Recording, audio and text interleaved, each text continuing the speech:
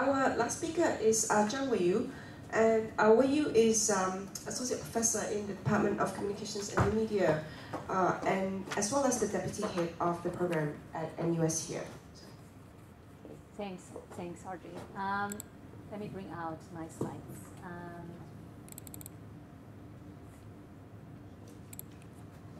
Elmi, speaking of ugly color presentation, this right?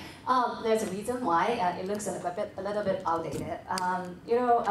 First thing first. Thanks, Audrey and Alyssa, all the people who have made this workshop happen, so that I can have the opportunity to really go back and to see what I have done in my first decade of academic career, right? So this particular project was the first ever transnational project I have done in my entire academic life. I was still in grad school back then, right, in the United States, in Philadelphia. So I remember I was called by, hey, that's my students. I remember I was called by the project lead and asked, we are trying to do a civic engagement kind of project in Asia. Do you want to do a subject project under this, right? I was, yes, I want. And then I thought about this, what do I want to do? And this topic just immediately pops out in my mind, right? I want to do something about young people, youth, ICTs, and civic engagement, right? So I guess it's good time to think about,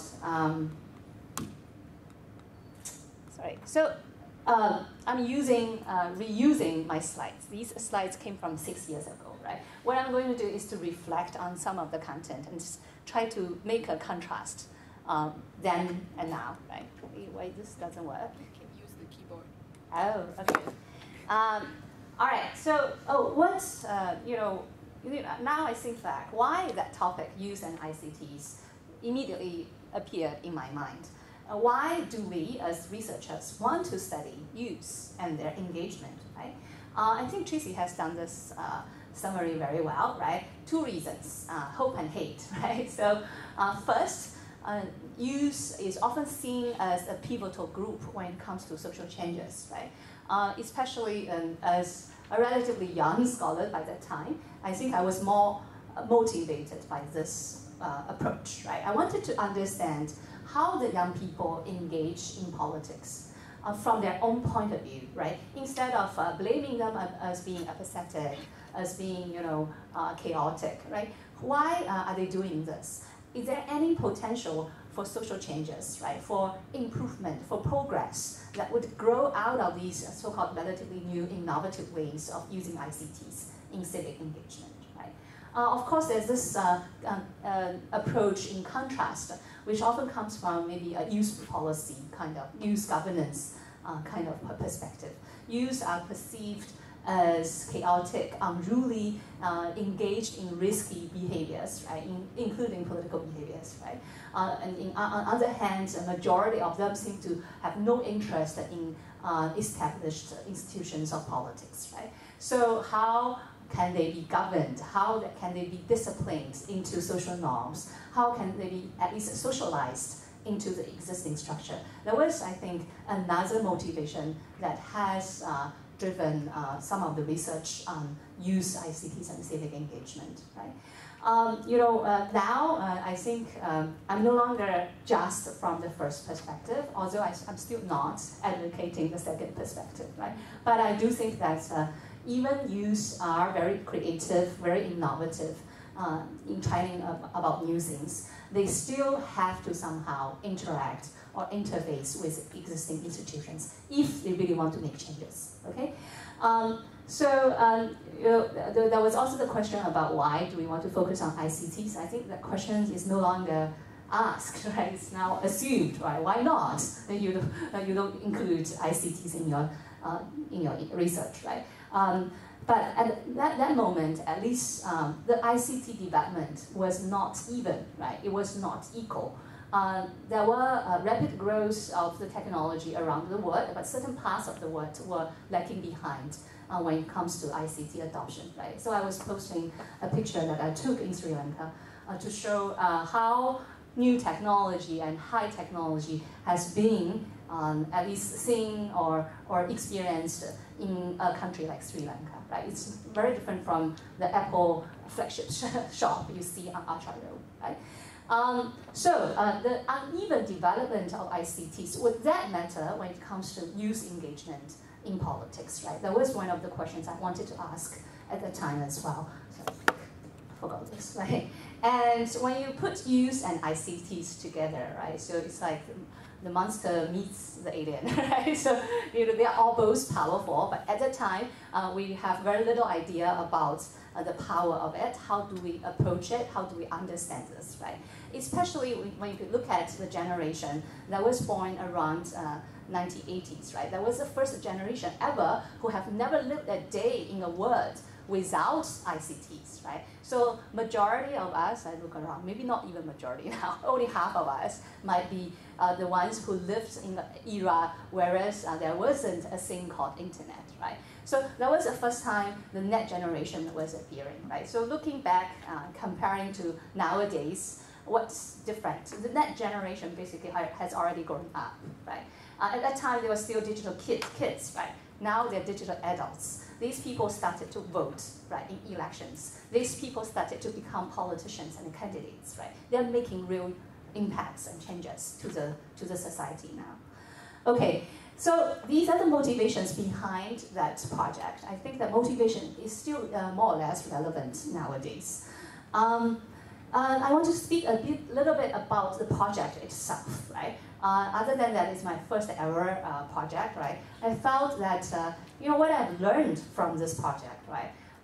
It's not only the academic findings, the journal articles we have published, right? I felt the most important thing I've learned from this project is to how to work in this region, right? With researchers and academics from all kinds of situations and institutions, right? So these were the questions we wanted to ask through the project. The project team itself was made up by 5 major researchers, right? I myself, I do the Singapore part, right? I have a Filipino collaborator, Dr. Clarice David, UP from UP Diliman, actually, where's our UP colleague? Don't know whether you know her, right? So she is now a full professor, I believe so, right? Very active in the Philippines when it comes to at least social media, fake news regulation, right? Legislation. We have Dr. Joanna from University of Nottingham, Malaysia campus, right? She's now the head of the program, the communication program in the university right now. We also have an Indian collaborator, Vignesh. She, I believe, is also a full professor now.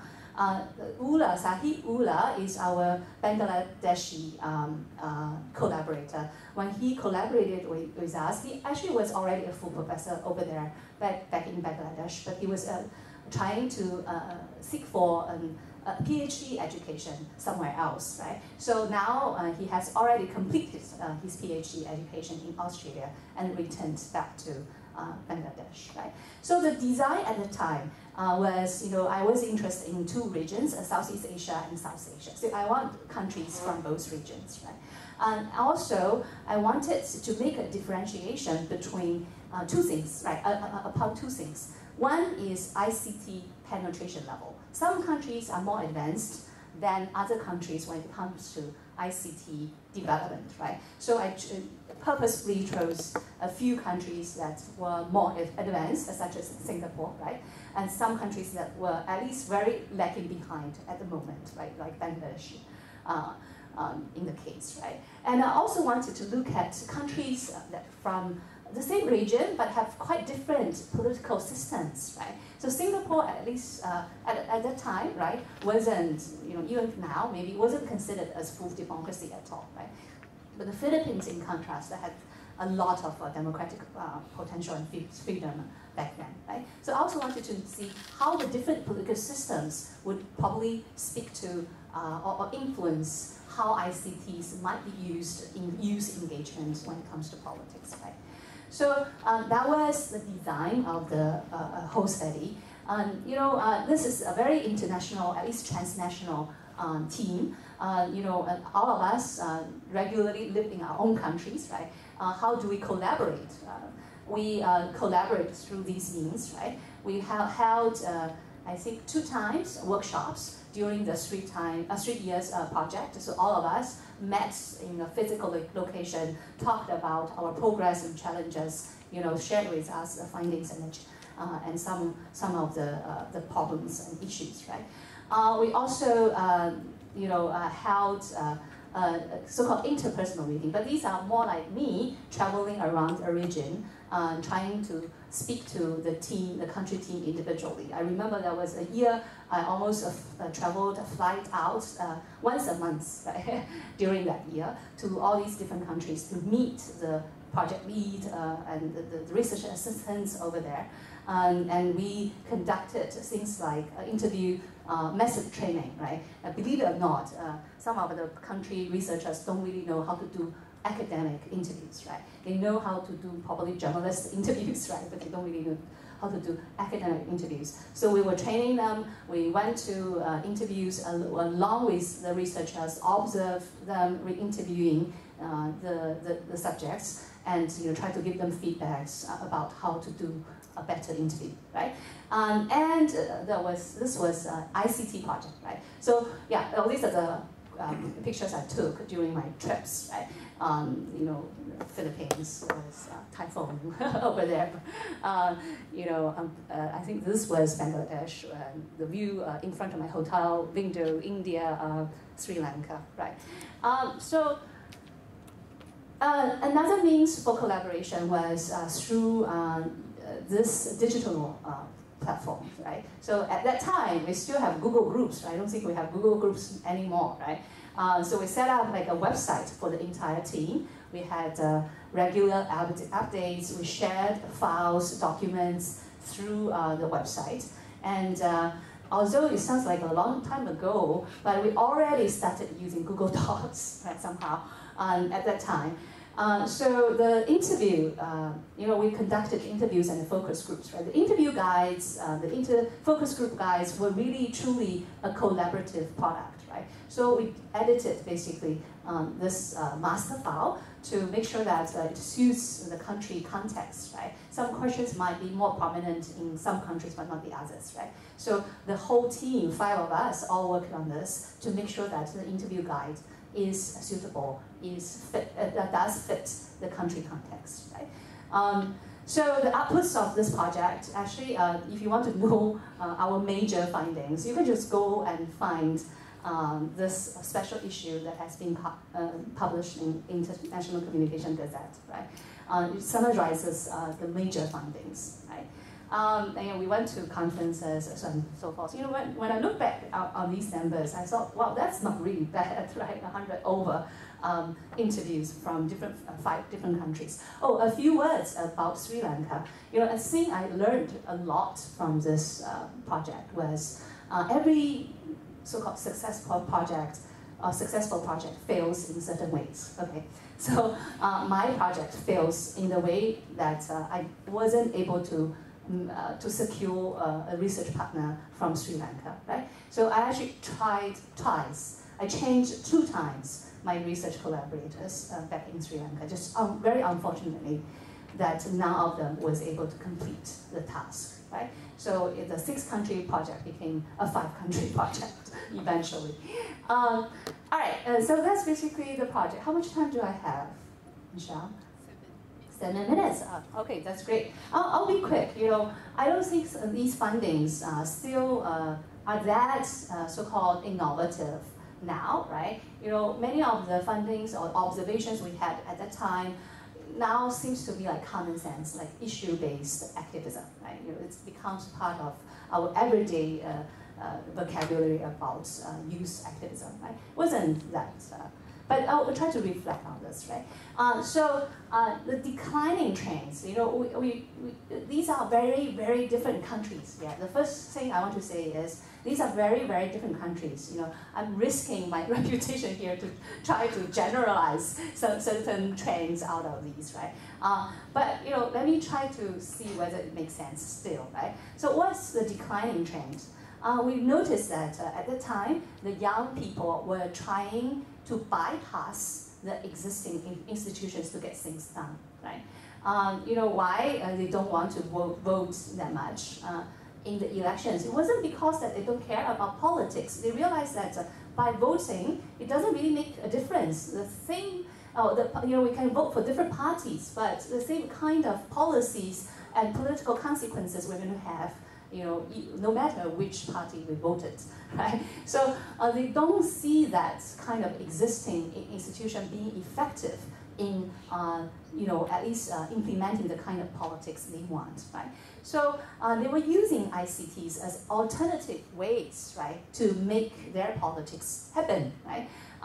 They want to get information, they want to disseminate information on these channels, especially when they don't have very free and easy access to the traditional existing media channels, right? This is especially the case with Singapore and Malaysia at that time, right? So, the mass traditional media clearly are not that available, right, to the young people, especially the young activists, right? So, just that they cannot get their words or their perspectives into these traditional media. That's why they decided to go to the internet, right? They set up, at that time at least, their websites, their blogs, right?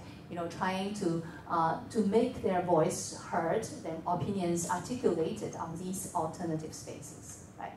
And in the other three countries, one, the media system is relatively open, right? Bangladesh, India, and the Philippines, right? We observe what we see two-step activism, right?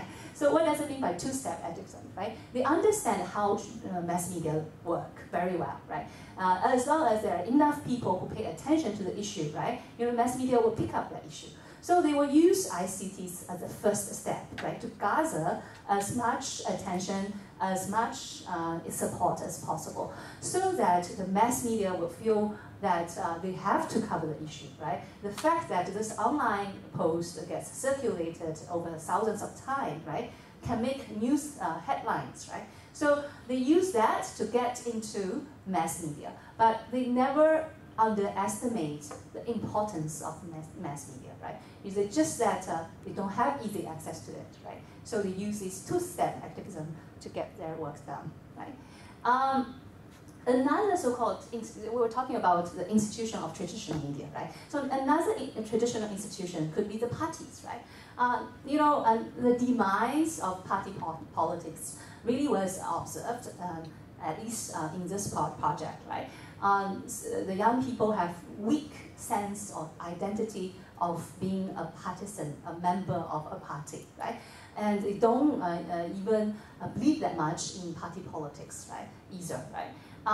In Singapore and Malaysia, there was a reason for it, right? Because opposition party politics was not really allowed, right? Was not at least really encouraged by the system, right? So I noticed that many of these are activists, young activists in Singapore and Malaysia. They refuse to call themselves activists, right? Because activists are often linked to the idea of opposing the government, right? Trying to do something that hurts the establishment, right? So they refuse to be called activists. But what they are doing really are advocating for issues, trying to get solutions to problems that they care, right?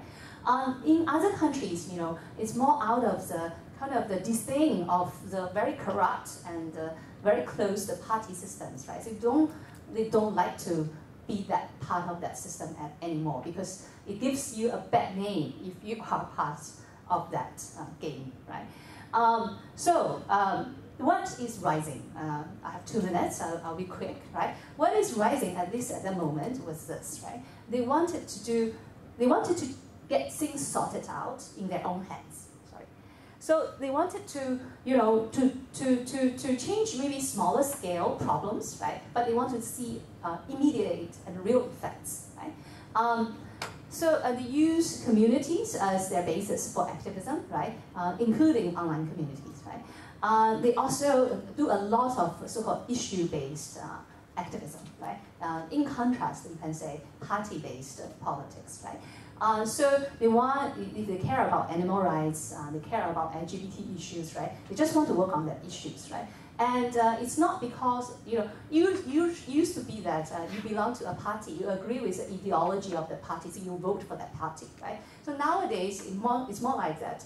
I'm an advocate for this issue, right? I wanted to see which party is on my side when it comes to that issue, right? So that I will decide whether I'm going to support that party or not, right? So issue-based politics rather than party-based politics was emerging at the time, but it's pretty much the case, the reality now, right?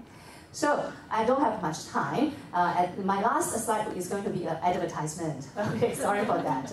I'm advocating for my own cause here, right? I heard quite a few presentations this morning, actually, that have a focus on China or Chinese in a very broad way, right? So we're going to hold a Chinese Internet Research Conference in Singapore next year on June 28th, 2019, right? So it's a long tradition conference with 17 years of history, right? So you're all welcome to join us. We're going to focus on digital cultures, right? And we're not going to focus on just on China as a country. We are very much interested in Chinese diaspora, culturally Chinese, whatever, associated with the term Chinese beyond the boundary, the geographic boundary of China. Right? So that's the end of my talk. Thank you so much for listening.